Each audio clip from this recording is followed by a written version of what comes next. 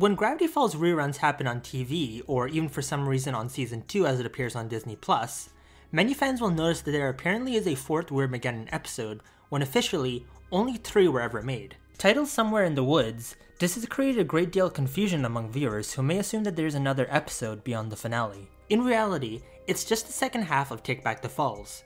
When the finale first aired in 2016, it was an hour-long run, but for rerun purposes, the episode is split.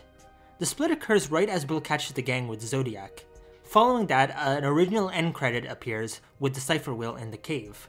Then before part 4 begins, the following scene appears, narrated by Seuss. Previously on Gravity Falls, the Mystery Shack crew banded together to try and stop Bill, and there was some mad action. Bill needed Ford to take over the world, but we rescued him and he showed us Bill's secret weakness. Until the Stan Bros messed it all up, which kind of brings us up to date. I'm Seuss and I'm on the edge of my seat.